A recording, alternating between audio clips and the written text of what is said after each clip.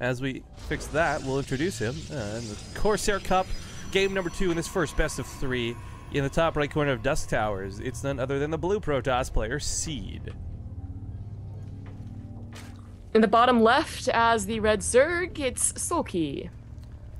Now, that may not have worked in game number 1, and I guess we'll show you guys the graphs really quick of what we're discussing.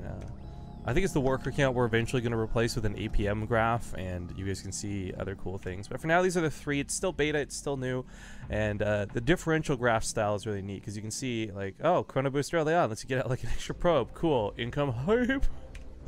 But anyways, I wouldn't put it past Seed to go for that same strategy again. I actually don't think that worked out too poorly. He did that all with completely misreading the situation, letting Lings get into scout, fumbling the execution. Like, if he had pulled that off perfectly, he may have killed everything faster and then been home sooner, and then maybe we wouldn't have that same almost stalemate situation. All true. For me, I pin that more on Soulkey. Not fault, but just like the weird stuff that he does. Like, if he goes for Roaches and Ravagers, it doesn't seem to really matter if you don't scout and all in sometimes. Like, they're already so far gone with a 3 after 4 pool, which is exactly what Soulkey did, that, you know, by the time you're ready to do a 2-base all in, they're ready to start doing a 3-base push type of deal. The fact that Soulkey is experimenting with mass Lings and a lot of Queens is certainly interesting, but of course it will create wonky games like that. I don't think you'll see that twice in a row.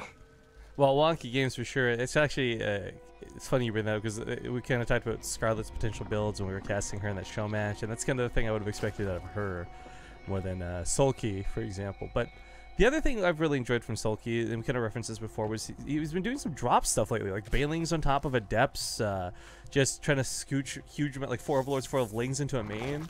Like, I actually really enjoy that he's been experimenting. Soulkey, for me, was always just a good Zerg player, but kind of a blind Zerg player. The fact that he's kind of the one experimenting and taking that initiative in Legacy is already making me a bigger fan of Soulkey than I was in the past. It is so interesting to see it, too. Like, it's not like he didn't have his cheeses, of course. Like, that's won him a bunch of tournaments, so he wasn't a pure macro Zerg. And it's not like he didn't have 1 or 2 odd builds in Heart of the Swarm that I imagine he would learn from his teammates or something like that. But to go from being kind of like retired on this like foreign team to coming back in Legacy of the Void and being one of the ones that's like innovating Zerg, when honestly they don't really need to be innovated, like they're doing pretty well with what is standard, is certainly like, it's like his personality has changed. And as such his playstyle, but you know, we don't know that. He entered the chrysalis and was born anew, and now we have a butterfly. It's something like that. Like, it's like when they're in someone's handwriting changes, and that only happens when something like tragic or whatever happens. That's not funny. Yes, why are you laughing at that? That's... Yo, sometimes I like to joke about... I'm laughing at the metaphor. I joke at you having a cold heart, but like sometimes I think it's not a joke, you know? Like... This is gonna be interesting, though. Bane Rain. Yeah, well, we'll see if this actually ends up being Bane Rain. He might just go for bust styles. I mean, to be honest, I'm assuming it's Bane Rain with the Overlord speed, of course, but Soulkey's up to weird things lately, and to be honest, I'm done trying to call his builds, because he always seems to do something a little bit different every single time. But Seed is, again, doing the same build. I actually think what Seed's doing is fine. I'm actually a lot more curious to see how this holds up versus this than it does versus the Nidus Worm, because unfortunately for him, Adepts are light units and they are susceptible to Banelings. Well, he doesn't have to make Banelings if he just lets them in again. Oh my god. Seed! Seed, please! Why? I expect so many good things of you, man. What are you doing? He's just taking a nap, like he just woke up.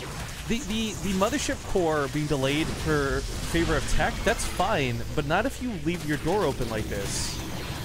Oh god, all the probes. Imagine there are any Banelings. Pick him up in the Warp Prism. Why is he not picking him up in the Warp Prism? Just save him in the Warp Prism. Alright, there's the overcharge. One overcharge, though. The Mothership is brand new. That gateway at the front, depowered. I mean, thank God gateway, or Warp Gate finished. Two overcharge. It costs so little. I know. Drop another one soon. Pick him up in the Warp Prism, see it, I believe! No, he's gonna go across the map, okay. Once again, the Adepts do have Resonating Glaive, so they attack much faster than normal. I know we're looking at the research tab, but that doesn't mean you can build Colossus. That's just a bug with the Collector's Edition of the game. Oh my god, there's so many probes still. Yeah. Finally, those Banelings are being made. He sees every single time that these probes move in like a clump, and he's like, oh yeah, I'm gonna get that. Ah, yeah. Although Warp Prism, I didn't realize it had gone across the map. That is a desperate attempt. He'll have like 3 warp-ins, and of course, that's only on the offense, not on the defense, or vice versa.